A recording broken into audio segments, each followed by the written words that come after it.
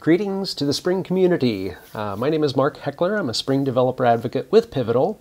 And over the next few weeks, I hope to come out with a few helpful, small, short, and easily consumable videos to kind of summarize some of the really key announcements coming out of Spring 1 platform a couple of weeks ago here in Washington, D.C. And I wanted to start with R2DBC, Reactive Relational Database Connectivity, which was a huge, huge announcement coming out of Spring 1 Platform 2018. For the last several months/years, we've had the ability to interact reactively with data stores all the way up and down throughout the stack using Reactive Streams publishers, which has been wonderful if you're using one of those reactive data stores, Redis, Couchbase, Cassandra, or MongoDB. But for those who have been working with primarily or extensively with relational databases, that has been a bit of a sticking point. There's been an excitement and an eagerness to work with relational databases in a reactive manner. And until now, it's been very, well, it's been impossible to do so, right? So coming out of Spring 1 platform was an announcement of some work that has been being done and is continuing to progress and pick up a lot of speed and a lot of excitement around that, which is R2DBC. You see that here. The site is, the short link is r2dbc.io. So please do go and check that out. You can see that there are a few different things here, and Ben Hale spoke about this at Spring 1 platform. If you haven't seen the video, we can link to that as well. But the SPI is there at the lower level to provide that interface with the databases, and then you have more humane clients, as Ben likes to say, that will allow interactions or building upon those drivers so that you can more humanely consume them in your business applications or your organization's apps. Starting off with PostgreSQL. We have PostgreSQL in progress and H2. We also have some others that are coming online rather quickly, but Postgres has kind of led the way.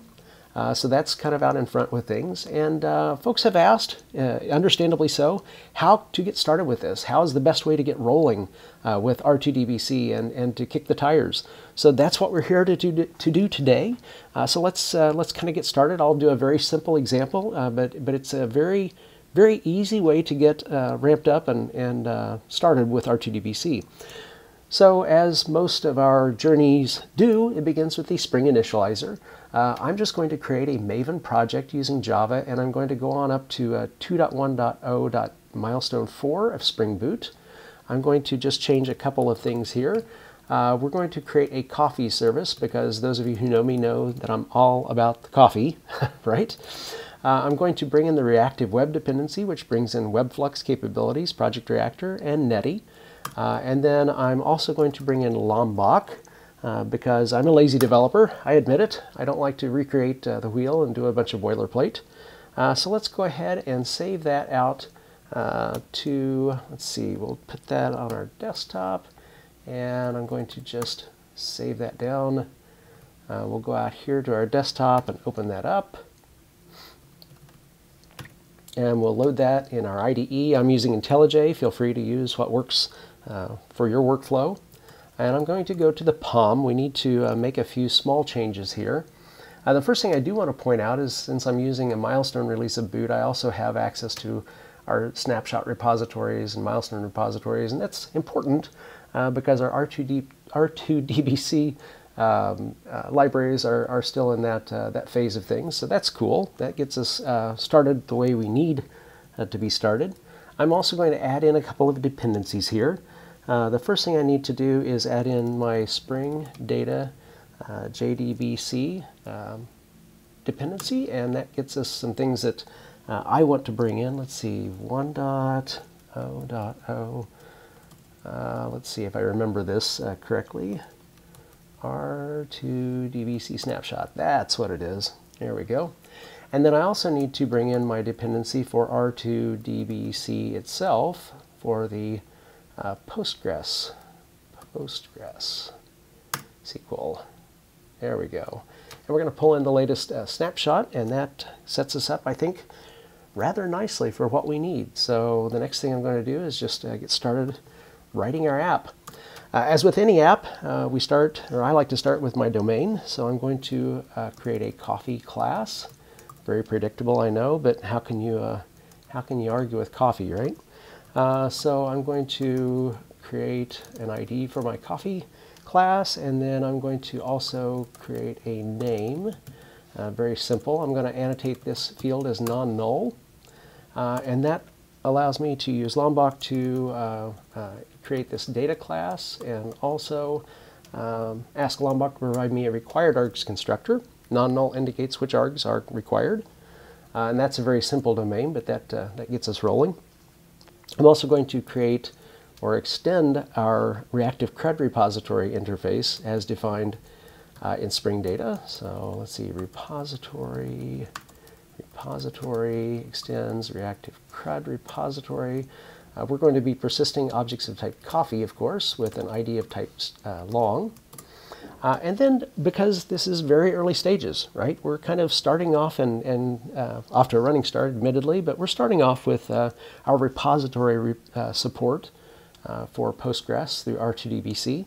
But we need to provide a way to delete all records that isn't quite fully baked into the repository interface at this point. So I'm going to create a query that just says delete, if I can spell that, delete from coffee.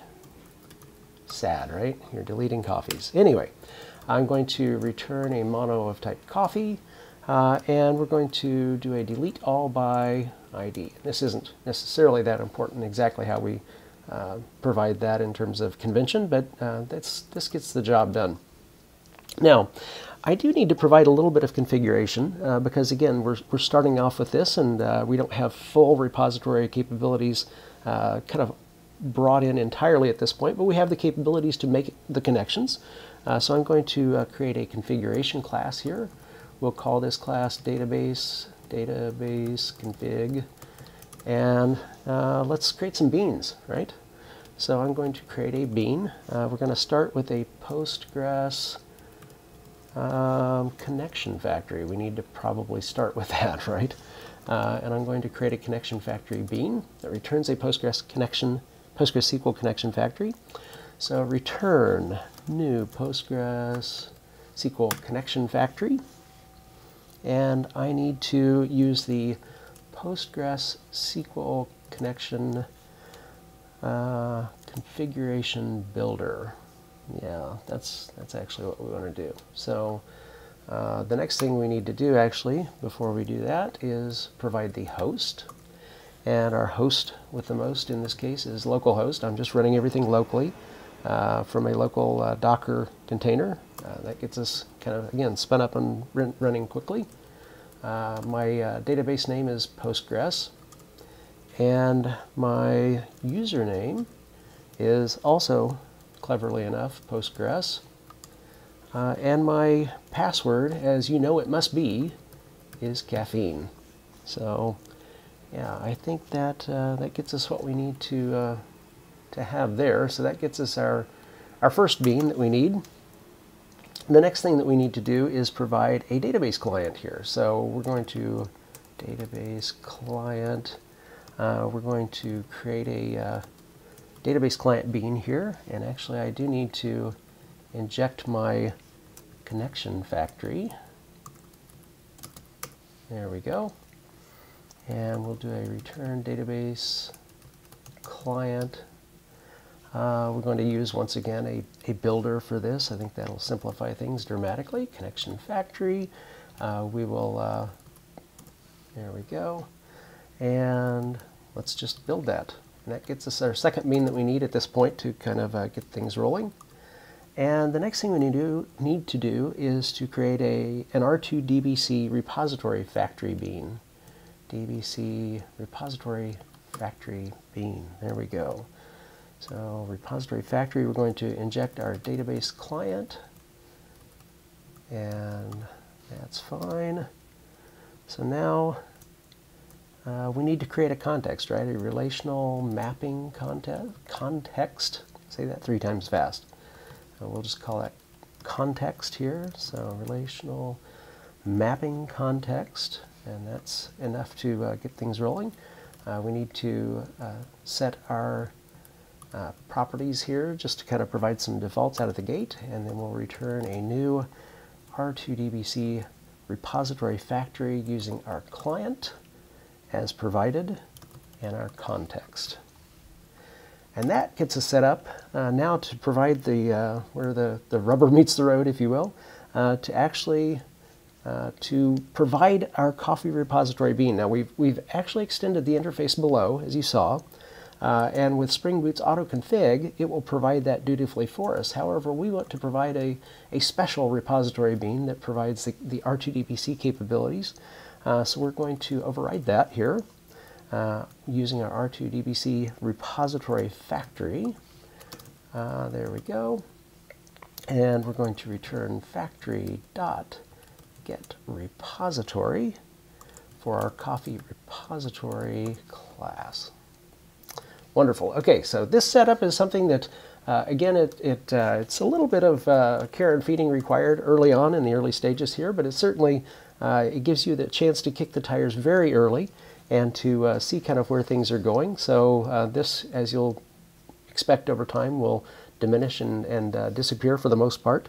But this allows us to get rolling and to actually get involved early in the process. So at this point, we've got all the things that we need to bring everything together, but we don't have any data. We don't have any way to see what's happening. So I like to just create a data loader class where we can load some data into our database, and so we can kind of see how everything comes together and works. So I'm going to inject my coffee repository bean here, and now let's create a post construct method so we can get things rolling. So yeah, so let's load things.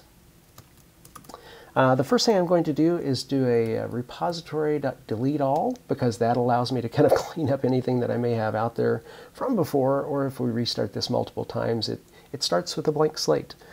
So I'm going to do my deleteAll, call my deleteAll method, and then chain the operations. As with all reactive programming here using Project Reactor, you can string operations together just as you would with Java 8 streams. And this allows you, because in an imperative world, you have your statements that you know will execute orderly, one by one, so that you know after a statement completes, it will proceed, execution will proceed to the next one. But in reactive programming, you don't know that necessarily the statement above is finished when the next one kicks off. So you need some way to signal that everything's clear upstream and that that the next operation can continue, knowing that everything has completed upstream. Of course, there are many ways to do this. Then many is one of the operations that suits this, fills this bill quite nicely. So it expects a publisher. Once the deleteAll is finished, it expects a publisher to go ahead and proceed. So I'm going to provide that with a flux.just, and we're going to provide some coffee names. Since we're here in San Francisco this morning, I'm going to just plug in a few San Francisco coffee shops that you may walk by on a pleasant stroll through the city.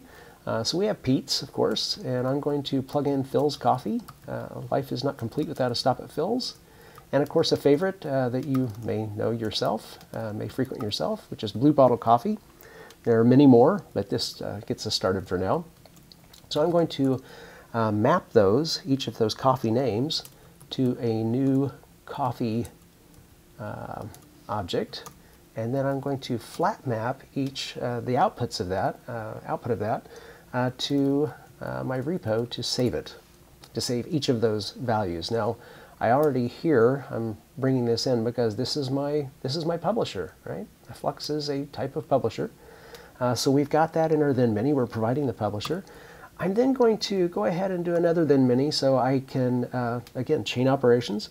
I'll do a repo.findAll, so we can get a listing of all coffees at our data store, so we can verify that indeed this is exactly what we have, is exactly what we think we have.